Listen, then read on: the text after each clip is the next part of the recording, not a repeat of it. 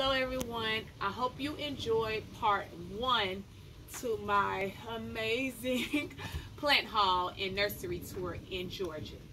This is what I bought. So you all, yeah, I had a budget and I think I went over it by $12.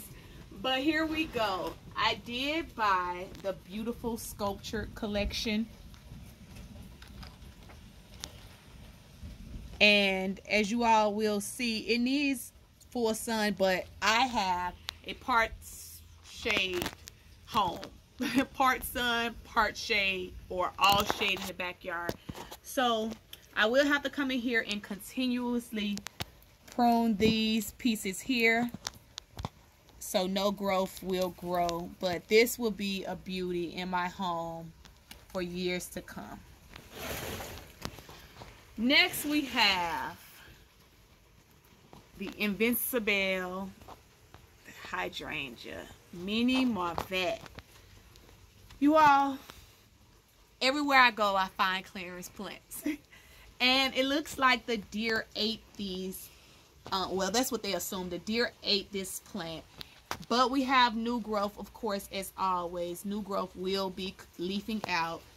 Old wood is easier to tell. This variety of hydrangeas have strong limbs, so it'll be able to maintain the blooms. So of course in my pink garden we will have the Invincible Hydrangea.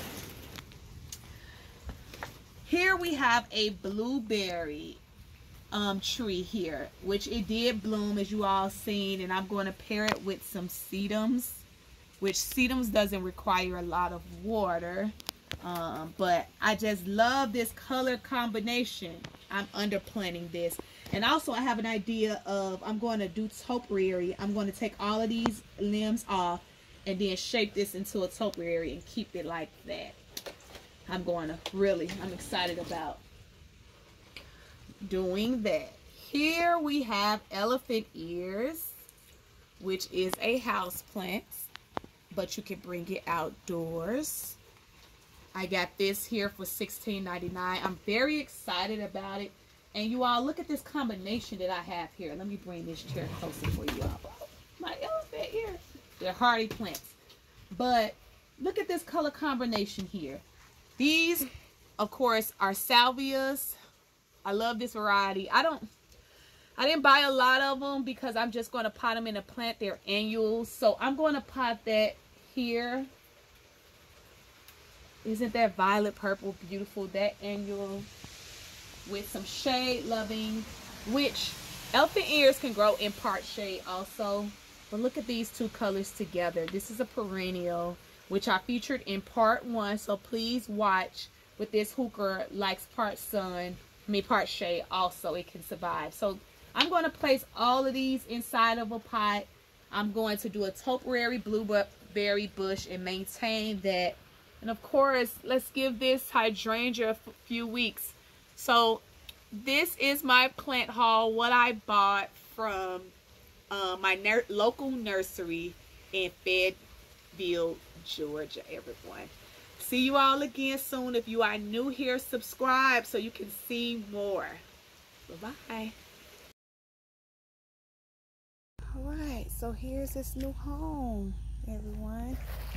My full tour is coming this week. There's the hydrangea next to those 3 hydrangeas back there. You see 1, 2, 3. So I added that one there. Here we have the sedums and the blueberry bush there. Make sure you put rocks at the bottom so it won't tilt over. And the last 2 are over here. I am very excited about doing my next plant tour. Look at the baby here.